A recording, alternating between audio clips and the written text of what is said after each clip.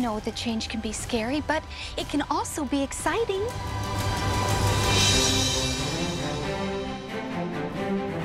Audiences can expect to see in Disenchanted some glorious singing by the entire cast. Singing, dancing. I hope audiences get to reconnect to that feeling they had from the first Enchanted and meet some new friends along the way.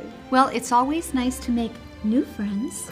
Some wonderful new music, some great dance numbers, some fabulous comedy. I want audiences to walk away from this movie feeling just a great sense of joy and warmth. It's happy and musical and magical and silly-ful. That's not a word. It's a word now. It's a word now. Lots and lots of beautiful colors splashed all over the screen.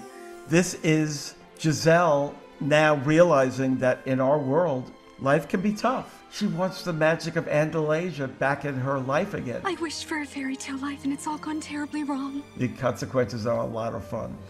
It was a bit surreal to come back, but I actually really enjoyed sort of Robert in fairy tale world. That was a lot of fun.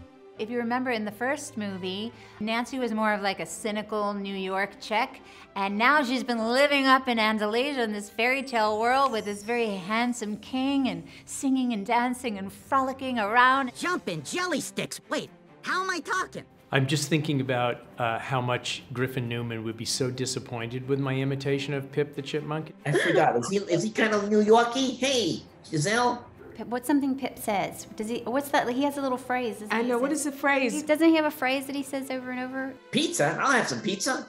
Is it that? I don't know. I can't do an impression of Pip. Uh-oh. I hope you have so much fun with this movie. I hope it makes you smile and laugh. I hope they will take away a renewed belief in love and in miracles. You know, I also hope that they can experience that families can be challenged and they can grow.